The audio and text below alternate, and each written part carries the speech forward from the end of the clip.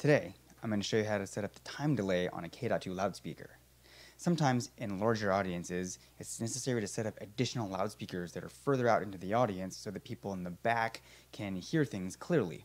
Well, when you do this, and you have loudspeakers that are closer to some people than others, the audio from the speakers that are closer are going to reach the ears of those people before the audio from the loudspeakers that are a little bit farther away.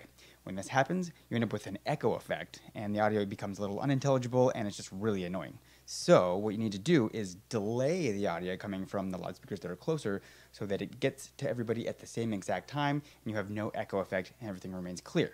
So the first step in applying your time delay to your loudspeakers is to calculate the distance between your delayed loudspeakers and your main loudspeakers. Once you have this distance, you can go to the back panel of the loudspeaker and apply it very quickly and easily. Let's take a look. On the back panel of the K.2, use the wheel to scroll to the delay option and use the select button to select it. On the delay setup screen, the delay is expressed in milliseconds, feet, and meters. If you've measured the distance in feet or meters, you can simply enter the measurement using the wheel, and the appropriate amount of time delay is applied to the loudspeaker automatically, up to 100 milliseconds. And it's as easy as that.